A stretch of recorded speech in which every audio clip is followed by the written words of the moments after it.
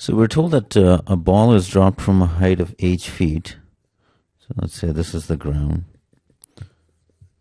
And after the first bounce, it reaches a height that is 2/3 of the height from which it previously fell.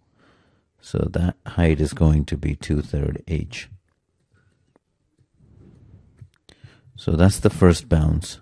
Then we have the second bounce. It's going to go again 2/3 of that height. So it's going to be 2/3 of 2/3 h. And then this is the third bounce. I'm actually just going to list them all out because there aren't that many. Fourth, fifth, because the question is asking, what's the total number of feet the ball travels between the first and the sixth bounce? So this is the sixth. So again, this height is, we'll get cube because we already have 2/3.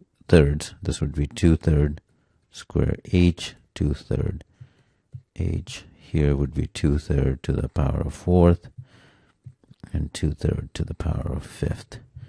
That's just the height. Now the distance traveled would be twice this height because it goes up, then goes down.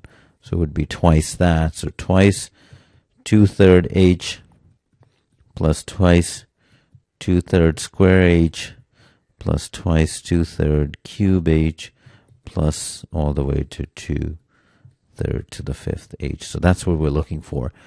We just have to write in the summation notation. We notice we can just take out 2h outside and notice that the 2/3 power goes from 1, 2, 3, 4, 5. So to the power of I, summation where I goes from 1 to 5. And this is the same as answer choice A.